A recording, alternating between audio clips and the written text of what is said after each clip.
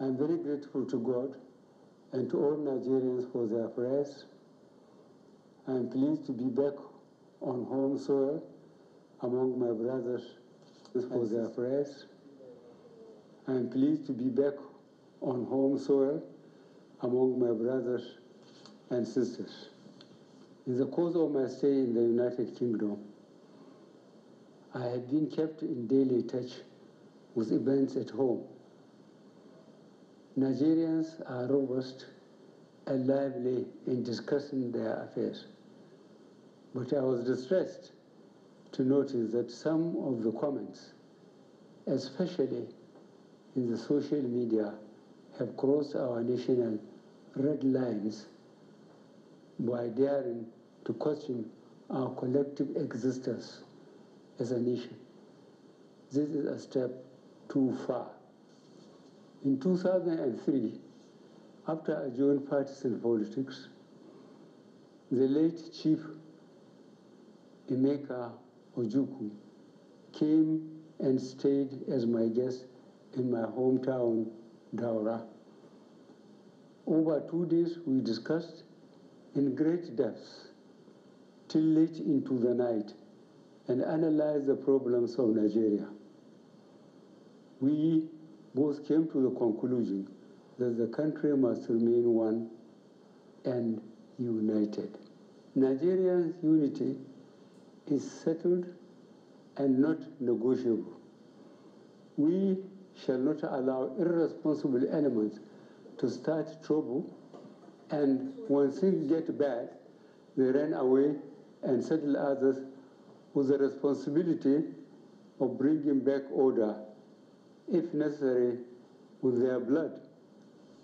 Every Nigerian has the right to live and pursue his business anywhere in Nigeria without let or hindrance. I believe the very vast majority of Nigerians share this view. This is not to deny that there are legitimate concerns. Every group has a grievance, but the beauty and attraction of a federation is that it allows different groups to air their grievances and work out a mode of coexistence. The National Assembly and the National Council of States are the legitimate and appropriate bodies for national discourse. The national consensus is that it is better to live together than to live apart. Furthermore, I am charging the security agencies not to let the successes achieved in the last 18 months be a sign to relax. Terrorists and criminals must be fought and destroyed relentlessly so that the majority of us can live in peace and safety.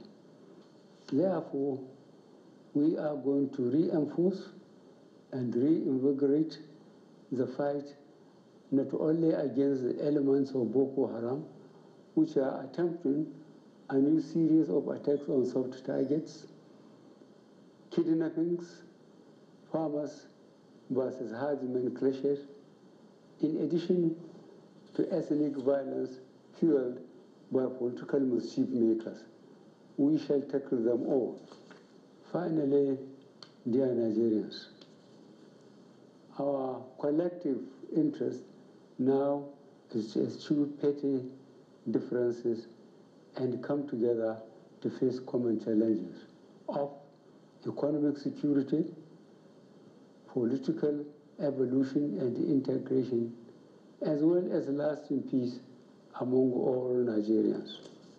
I remain resolutely committed to ensuring that these goals are achieved and maintained.